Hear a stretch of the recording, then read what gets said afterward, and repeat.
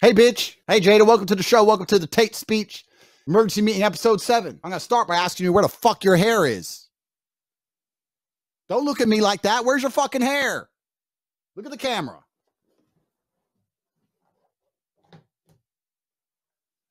Will Smith took all my hair. Will Smith made me lose my hair. It's not Will's fault. Your fault. I shave my head. I could have hair. I deliberately try and have no hair. Why you ain't got hair? You're a chick. Nothing to say. Thought so. That ain't Will's fault. The whole world dislikes you, Jada. Even like the normies. Fair enough, the people outside the Matrix like me, we understand who the good guys and the bad guys are.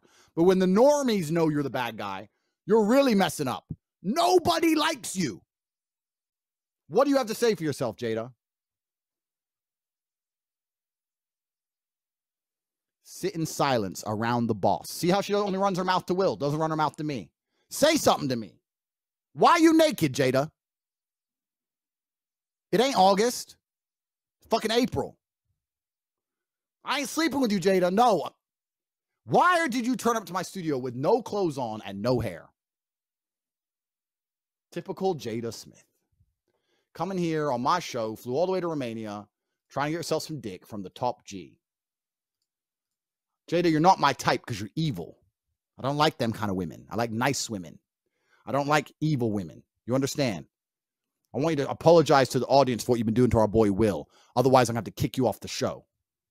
You will be dismissed. You're just a squirrel trying to get a nut. You without me is like cornflakes without the milk.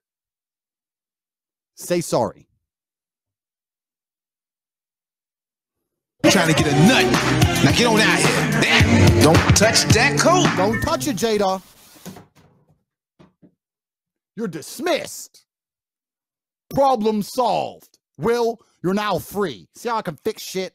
I'm a boss. Mr. Producer. No one think nothing I can't do. Never fucking doubt me. I'm the big G.